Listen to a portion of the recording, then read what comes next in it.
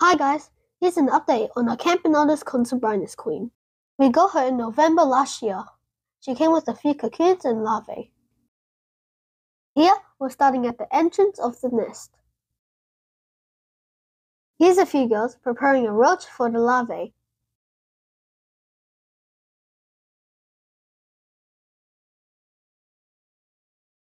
Here's one of the big majors.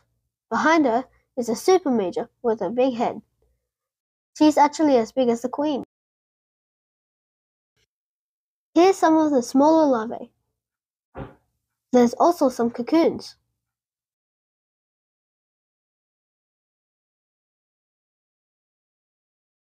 Here is the queen, the mother of the whole colony.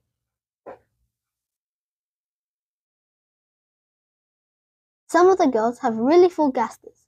This means they are really well fed. On the third level, there are some more big larvae that are about to be cocoons.